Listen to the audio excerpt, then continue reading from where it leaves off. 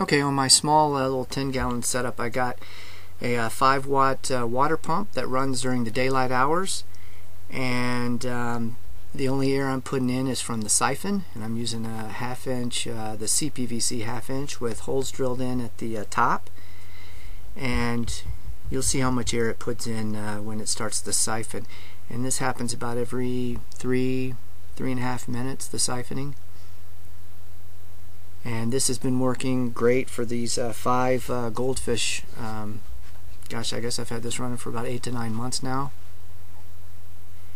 And then during the night time, I'll show you here, I have a box that I use to control it with timers.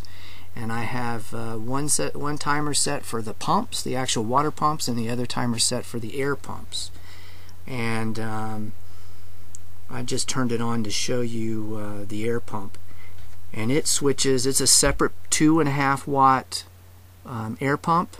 It puts plenty of air in, and this runs only at night, and that's how I keep the noise from bothering me when I'm sleeping.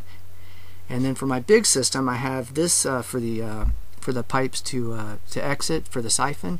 I have an air pump. It runs 24 hours a day now that my fish are a little bigger. And then